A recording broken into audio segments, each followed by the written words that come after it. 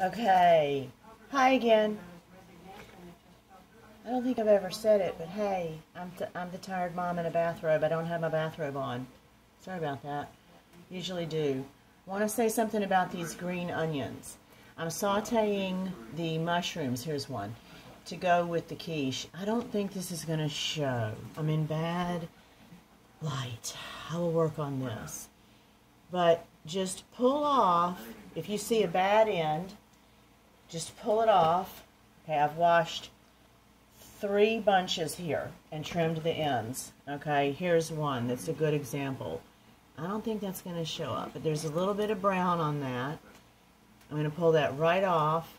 And whenever you, with green onions, whenever you pull one layer off, you're going to get the tiniest little thin layer. And you want to get that off too. Okay. And so, while the mushrooms are sauteing, lovely. Don't know if you can see those. Okay.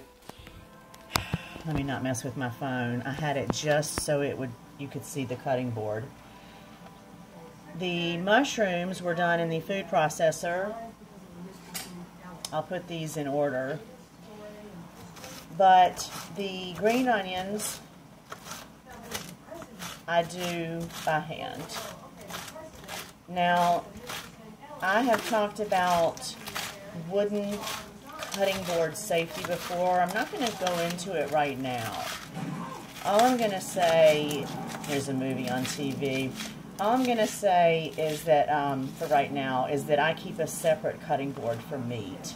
And I actually rarely cook with raw meat. And if I do, I open the package and I dump it right in the pan. It never touches my cutting board.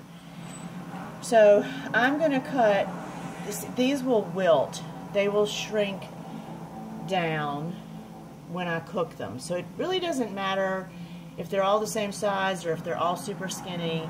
But I'm going to finish cutting these, and as soon as the mushrooms have basically wilted, that's all you have to do, because it's going to go in the oven as well. So as soon as those mushrooms have wilted, I'm going to take those off and start on the onions. Okay.